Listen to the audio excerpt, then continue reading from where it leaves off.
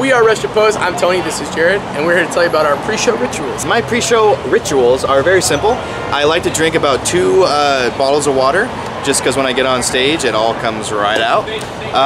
Make sure that I go pee, because that's the worst when you're trying to have fun and you just have to piss yourself. And I need to eat before I go on stage, at least an hour or 2 before, because if I don't, I play, I get off stage, I get real sick.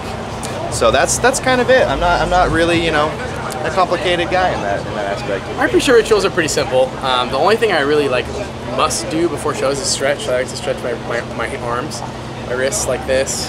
So I'll stretch that out for a little bit, and then just play the bass a little bit, just get my fingers loose, and make sure I have this guy with me on stage. This is my lifesaver at all times. And yeah, I definitely use in the bathroom, because there's definitely been times I've been on stage and have been holding pee, and then the last thing you want to do right when you're done is all right, fuck you, get the fuck out of the way, and run to the bathroom.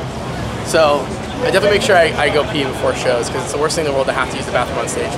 Typically, the adrenaline keeps those feelings away. I've never had to take a massive shit on stage, but I know the day's coming. If I don't clear myself before I go on stage, I know there's gonna be a day where I'm dude, I gotta fucking take my bass off and just run to the bathroom, right, or just play from the bathroom, honestly.